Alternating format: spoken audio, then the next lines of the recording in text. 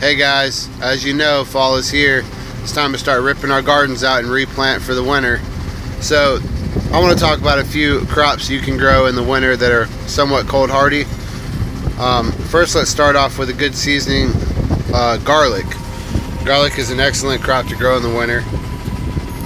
You can also grow leeks, onions, radishes. Now those are all root crops. Speaking of root crops, there's other root crops like potatoes you can grow, shallots, and you can also get the top part of the onion and call that scallions.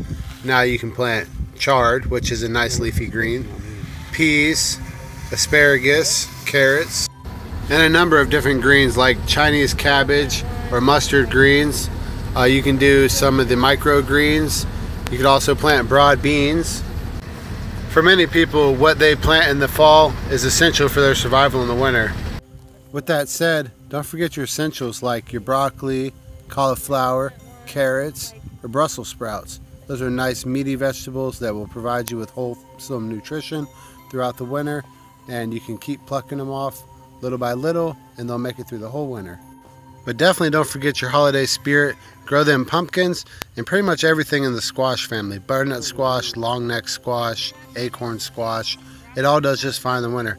And don't forget your winter fruits. Cranberries, oranges, kiwis, oops, wrong one. Persimmons, bananas, all of the essentials. Most people don't realize how many fruits and vegetables they can actually grow in the winter.